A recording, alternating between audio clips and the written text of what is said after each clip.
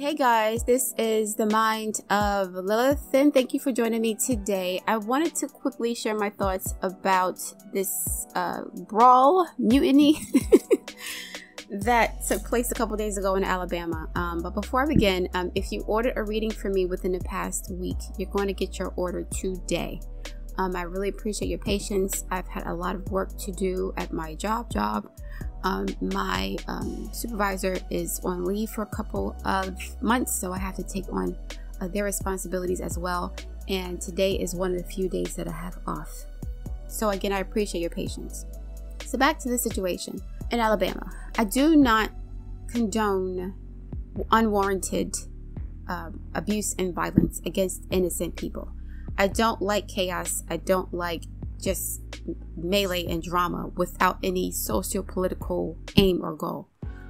We've seen this happen a couple of years ago with the Black Lives Matter movement. We've had all these protests and rallies and all this other stuff, and it's pretty much ineffective unless there is a specific goal or objective in mind that aligns with the needs of our communities. However, it was really heartwarming and wonderful to see Black people come together in solidarity to fight against an external threat. External meaning non-Black. We see videos of Black people fighting each other, killing each other. This is a part of our culture now. After the 1960s and 70s, you know, the FBI devised ways to weaponize our culture against us. So they promoted violence and depravity and drug use and prostitution in our music. So by and large, when you see Black people come together, more than likely we're going to fight each other instead of the external threats to our community. So it was really amazing, honestly, to watch a group of productive Black citizens, because these people look like they had jobs, right? The Black folks on this boat looked like they had jobs, they had responsibilities, they had mortgages, homes, families. It didn't look like a bunch of rah-rah individuals who wanted to start a fight and cut up.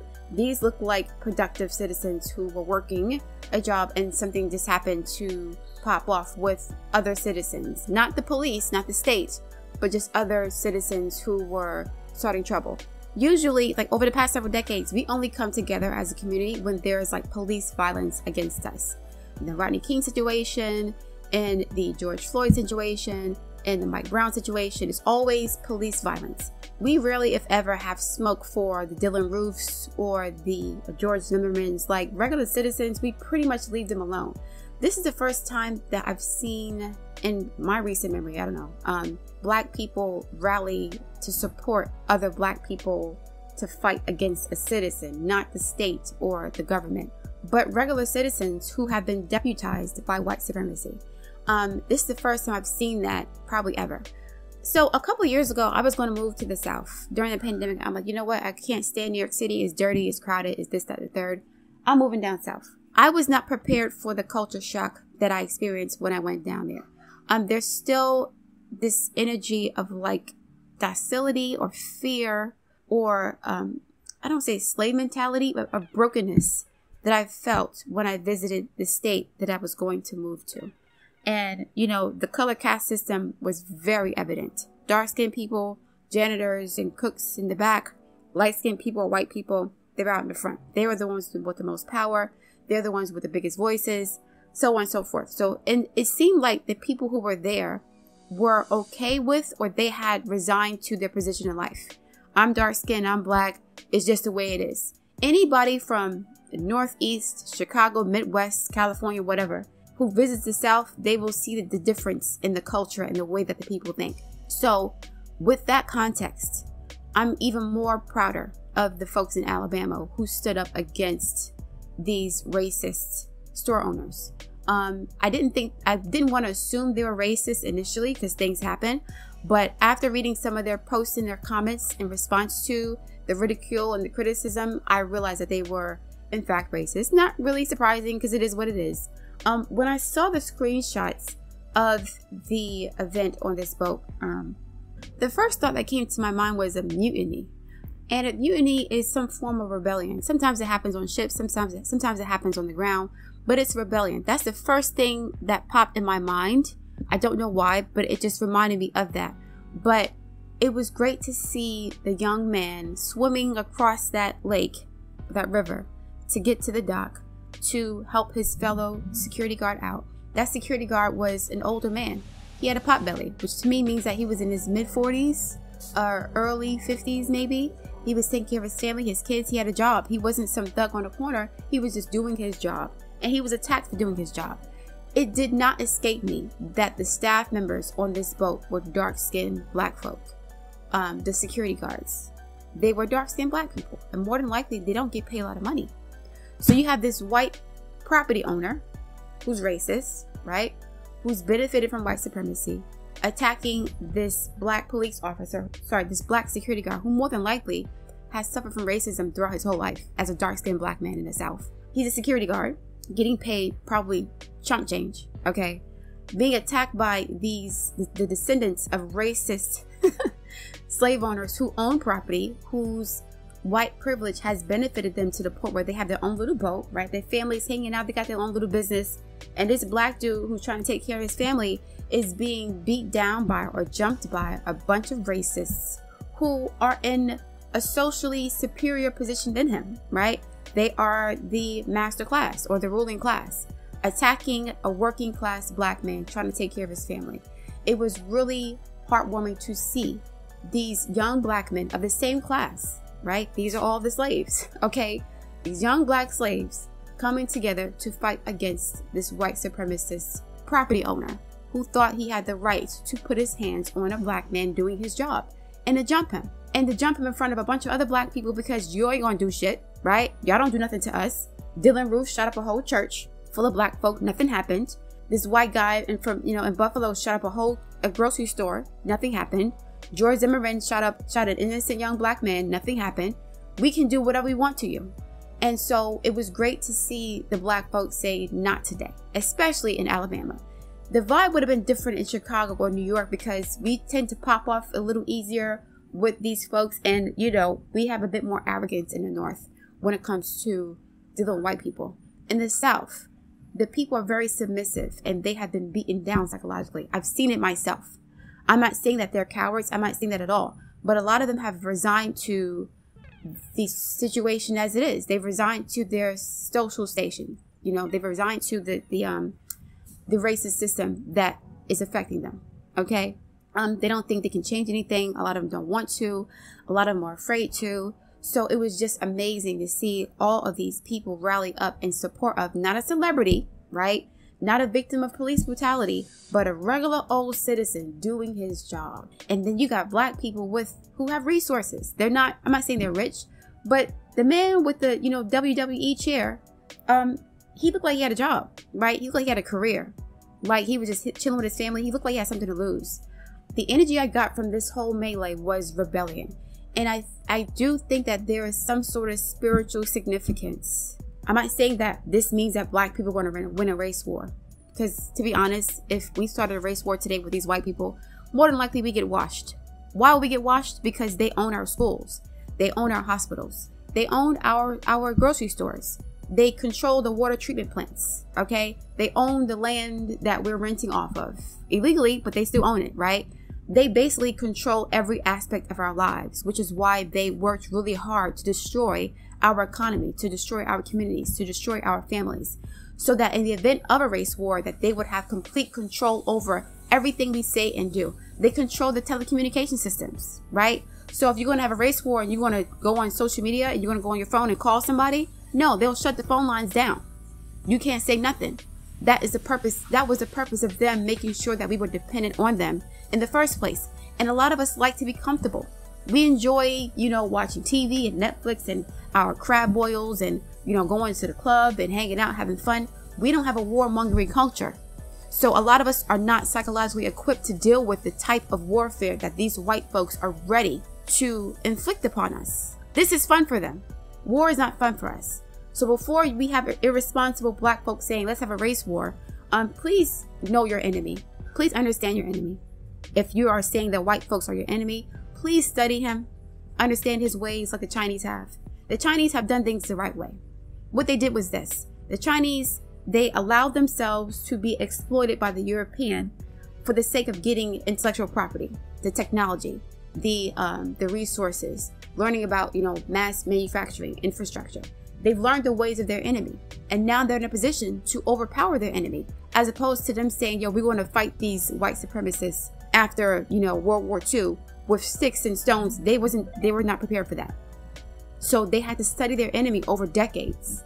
They infiltrated their social systems, their social networks. They go to the best schools. They run their technology companies. Like, the Chinese have done things the right way.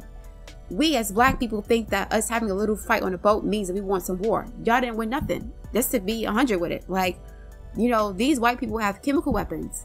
They have biological weapons. They have nuclear weapons. They control your food supply.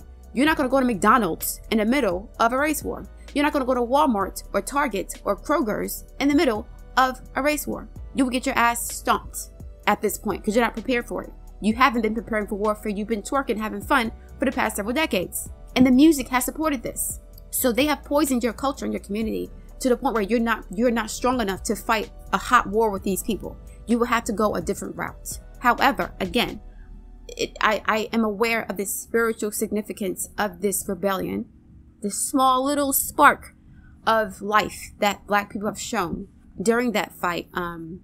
It showed a warrior spirit. I don't know if this outcome would have been the same in a country like Barbados or St. Kitts or St. Lucia or Kenya. I'm not sure if the vibe would have been the same. But I really have to commend the residents of Alabama for putting in the work. Again, this does not mean you want a race war, but war is also psychological, right? The black community has been bombarded with anti-black, anti-community, anti-family sentiments for a while, and it's kind of revved up with the social media era. We've had the MGTOW movement, Save Yourself Black Man, divestment movements, gender wars, class wars, colorism, phenotype wars. It's just constant fighting and infighting among us between the men and the women, gay and straight, poor, rich, like there's constant division. So it was great to see black folks of a similar economic class defending a regular working class black male. Again, not a celebrity, not some thug who was robbing a store or whatever, not some thug, a regular old black man doing his job. And they didn't do it for any reward. They did it because they felt like it was something that had to be done, right? A lot of times on social media now, people do things for brownie points. People, will pretend to be social justice warriors for the sake of getting like brownie points, right? Talking shit on Twitter is the equivalent of actually fighting white supremacy on the ground. And it's not true, right? Virtual signaling can only go so far in this day and age. So once again, I don't condone just unwarranted violence against innocent people. But on the flip side, it was very rewarding to watch black people, black men and women, come together in solidarity to fight back. Nobody was killed. Nobody was stabbed. Nobody got shot. Nobody drowned. None of that happened. And so I really did appreciate the show of solidarity and support that we showed each other, or that the black folks in Alabama showed each other. I'm not sure if the same thing would have happened in New York. I doubt it. We saw what happened with the dude that got choked out in the train. We saw what happened, to that black dude that got choked out by the police officers in Staten Island a few years ago. I forgot his name. My brain is washed right now. But, in these northern cities, the cops have been showing their asses for a while. White folks have been showing their asses for a while. And nothing has happened to them to this extent from what I have seen. We are more inclined to fight each other and to kill each other than we are other people that have, animosity towards us, other races. If you look on the news, on every single continent, black people getting their asses busted. We getting tag teamed and toe tagged by everybody. Okay, I'm not saying that all non-black people are racist. I'm not saying that at all. But China, Russia, India, parts of Africa, the Middle East, South America, black people, especially if you're dark-skinned, you're getting jumped on and tag teamed by these white supremacist patriarchal corporations. And white supremacy doesn't necessarily have to mean white people or Europeans. These Asians are white supremacists too. Hispanics are also white supremacists. Okay, so in every country and continent where you have a patriarchy, you have white supremacy, because The matriarchy is black supremacy. The mother of all races and civilization is a black woman. So in order to, dethrone her and to take her power from her, you have to create the opposite, which is white supremacy, the patriarchy, which ironically was created by dark-skinned black men.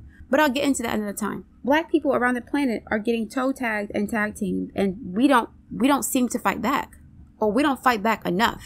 We think that assimilation and miscegenation is a way of fighting white supremacy, when you're just saying that they won. Like, in order for me to have a good life, I have to have a baby with a white person so that my child has a better life than I did. So you're basically supporting the notion that in order to have a good life and to be happy and successful and prosperous, you have to look like them. You can't look like yourself as a black person and become a powerful, successful individual in some of these countries. So you have to join your enemy in a sense, or have babies with a white person to protect your bloodline from extermination in a sense. If you go to the Caribbean, the ruling families, so the elites are light skinned. Go to Africa, similar situations, especially North Africa. Go to Asia, it's the same dynamic. Black in the back, white in the front, light in the middle. And so again, to see dark-skinned people coming together, working class dark-skinned people coming together to fight against these white racists, in solidarity with a working class black man, a dark-skinned working class black man. He's not Jay-Z, he's not, Kanye West, he's not any of these fake ass celebrities who complain about racism but give their money to white folks on a daily basis and live in white communities and pay white accountants and pay white lawyers. He's not one of those people. He's a regular old man with a regular job, probably getting paid minimum wage or whatever, little above that, in Alabama as a security guard to take care of his kids. And his community showed support to him. Everybody was getting it in. Not just the other security guards and the other crew members on the boat, but everybody was getting it in.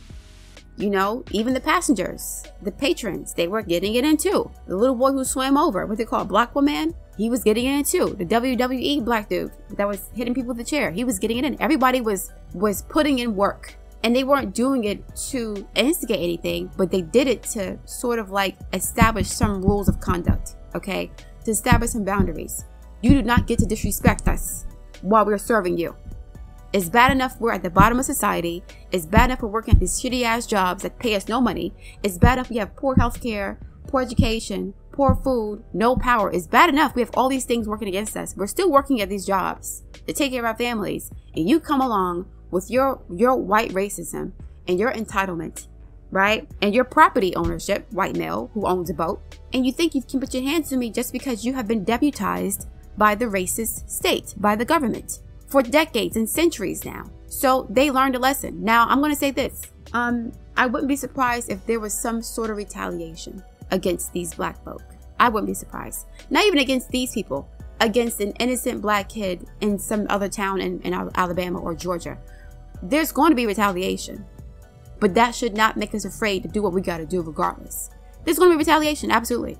And again, if we were to get into a race war, more than likely, speaking just based on logistics, we will lose because they, meaning the white supremacist elites, they have been working on weapon systems and, biological warfare, chemical warfare, nuclear warfare, psychological warfare for centuries. Because they need these things in their mind to survive on the planet. So if you haven't been doing that for the past 4 or 5 decades, because you've been partying and drinking and partying and bullshitting and twerking and doing other shit, then you're not prepared to go into any race war with anybody. You could win little battles, but warfare is a long, protracted struggle. It's not something that happens in a 6-minute video. Okay, sometimes wars take years. Are you prepared to make sacrifices for war? Are you prepared to not be comfortable for a few years? Are you prepared to not go to McDonald's or to get your fast food fix for a few years for the sake of going to war? Because again, let wartime come, McDonald's is shut down. Okay? KFC is shut down. Popeyes is shut down. And I'm not saying that we don't know how to cook for ourselves. I'm not saying that. I'm saying that a lot of us have gotten used to the comforts and the luxuries of living in this capitalistic society to the point where we have not prepared for a war. And that was the purpose of destroying the Black Power movement and the Black Panther Party in general, right? And to make us fat and sick and comfortable and, anti-black, anti-intellectual, right? Drug addicts. We're all these things. Fat, dumb, slow, stupid, and sick. Because of the food they give us, the education system, the poisons in the water, all these things that they have been using to weaken us for the past 2 decades. What have we done to combat that? Is there a Black-owned CDC anywhere, a Center for Disease Control? Do we have like a research laboratory with billions of dollars where we research diseases and figure out ways to make new diseases to use in war? Like, these people developed a biological weapon and released it on the entire planet for the past couple of years. And y'all seem to have forgot about that already. Some of y'all were scared to lose your job if you didn't get the shot. You think you're ready for war, for real? Some of y'all not ready. The ones who talking the most shit are not ready, in my opinion. Because war is not a game. It's not something you could just, say, yeah, we ready for war. And you're going to show a chair as your weapon. These people got, forget chairs. Like, they have military grade weapons that they've been developing for, what, 60, 70, 80 years now with the military industrial complex? Y'all don't have nothing in comparison. Like, I know it's jokes and games and stuff, but these white people are not happy about what happened. Should we care about that? No. Should we prepare for retaliation? Absolutely. Right? Making jokes online and saying, yeah, Black power, this and the third. That's not Black power, I'm sorry. Yes, unity and solidarity are necessary to win any war, any battle, but you also need tactical support. You need weapons. You need machines. You need infrastructure, right? You need to produce your own food to feed your own soldiers. You think that you're going to have a race war with these people and they'll feed you McDonald's? They're going to take care of you, make sure you got the weapons you need? That's going to happen? They're not scared of you because they control your whole life, these white supremacists or the elites. They're not afraid of you because they know you're completely dependent on them. And some of us like being dependent on white supremacists or the white system because we can flex on other Black people with the cars that we have, the shoes that we buy, right? Our degrees, right? Our salaries. We can use the white supremacist system to make us look better than other Black folk. So you're not a threat to them. You love them too much. However, again, it was great to see Black people come together to show support. It was amazing, but don't get it twisted. A lot of Black people love white civilization and white society and white status symbols to fight against shit. You're not going to win a race war if you love your BMW more than a stranger, a Black stranger with no money, right? A lot of us have purchased nice things with our money, right? We got the cars, the shoes, the jewelry, the house, right? We got the status symbols that say we made it. We not like the rest of these N-words. We're better than them. You think that those people are going to give up that to fight a race war for people they don't even like or respect? Don't get it twisted. If there's going to be a race war, do not look to your leadership to start it. Do not look to these politicians. Don't look to these academics from these celebrity academics, right? Don't look to these entertainers. Don't look to your religious leaders. And don't look to the business class, in my opinion. You're going to have to rely on the grassroots to do this.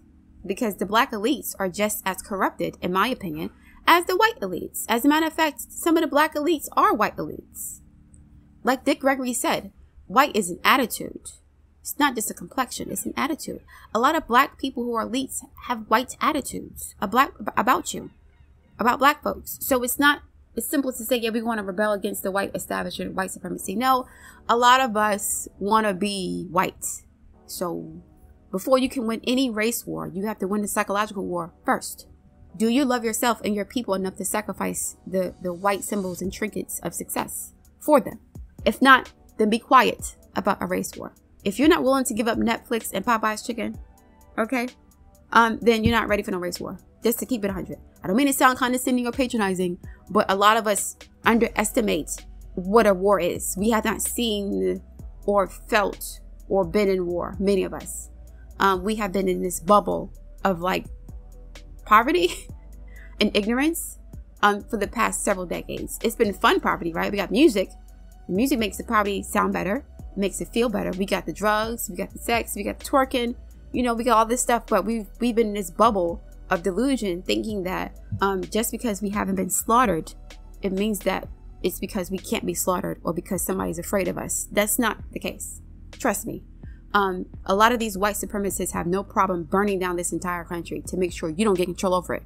Are you willing to fight for that for decades? If not, then be quiet about a race war. Just appreciate the solidarity that Black people showed in this particular moment and use the emotions that you feel from watching us come together to treat your spouse better, Treat your girlfriend better. Treat your boyfriend better. You know, take care of your kids. Use that energy of like this black love, this black family, black solidarity, black support to start to heal some of the trauma that has corroded the trust that we have with each other. We don't trust each other as much as we used to. We don't love each other as much as we used to. There's a lot of animosity between the genders for various reasons. Black men versus black women. We've seen this and heard this happen ad nauseum for the past decade on social media, okay? Even in the music, right? The music that black people have been listening to, the hip hop music that promotes violence and degradation and destruction and warfare, that did not make black people feel as good as we did when we saw us coming together in solidarity, okay? Remember that. Remember the way it feels to see us come together to fight for and protect one of our own. Not a celebrity, because fuck them, okay? I'm talking about the regular common man. Forget celebrities. We have to get out of celebrity worship. Please. That's a really important point for us because these celebrities are in bed with the white supremacist elites. Not all of them, but many of them are. Many of them see you as a clown. They see you as an idiot, as an animal, as something beneath them, okay? Do not look to these black celebrities to be your leaders. I'm not saying that all of them are traitors, but many of them are, especially in the political class, especially in the religious class. These pastors and these politicians both ain't shit, okay? Let's just keep it 100, okay? So, again, to close it out, it was amazing to see us come together as a community. I like the way I felt when I saw the Vanguard post up, okay? These brothers, again, they weren't trying to defend a celebrity. They didn't have any guns. They weren't being belligerent. They were just showing support and solidarity to their fellow co-worker, who was another black man, taking care of his family, right? And then the passengers on the boat also showed support. Again, it was heartwarming to see that. I wish I could take that feeling and bottle it up and sell it to people in our community who need their hearts healed from decades of trauma, drug abuse, sexual abuse, domestic violence, poverty, mental health issues. I feel like a lot of us were healed, partially, not completely healed, but it was medicine for many of us to see this solidarity and support. Because we've spent the past 2 decades watching slave porn movies, watching the police gun us down the streets, watching black on black violence, you know, and based on reading the comments on social media and on these forums, I can sense that this situation that happened really helped to soothe and to heal black people's broken hearts. A lot of us are walking around broken hearts. I've talked about this a long time ago. A lot of us are born with broken hearts because of generational trauma that's inherited and passed down from the mother. Okay, we're born with these broken hearts. We see this, you know, confusion, a lack of community, a lack of family, a lack of support, a lack of love. We see all this stuff, and then the music, and then the media, and then the movies. We see all of this anti-blackness around the world, and all of a sudden you have these poor black folks coming together for no other reason than it was the right thing to do. I don't think anybody was thinking about the financial benefit of this, right? Because they're going to get money, and they deserve it. But they did it because it was the right thing to do. And you could feel it in their spirit. And that is what is healing for us. We need to see more examples of us coming together to put in work or to be productive. Not just fighting, but to be productive. This video was soul food for many of us. A lot of us have watched it, including myself, a lot of times, like dozens of times. Just to show, different angles to see what's happening and whatever. It was soul food for us, many of us. We need more examples of this. Fuck these rappers, fuck these politicians, and forget most of these religious leaders who ain't about shit but protecting white supremacy, which has rewarded them with their kingdom on earth, right? All right, guys, I'm gonna leave it there. I look forward to reading your feedback. Please like, share, and subscribe, and I will speak to you soon.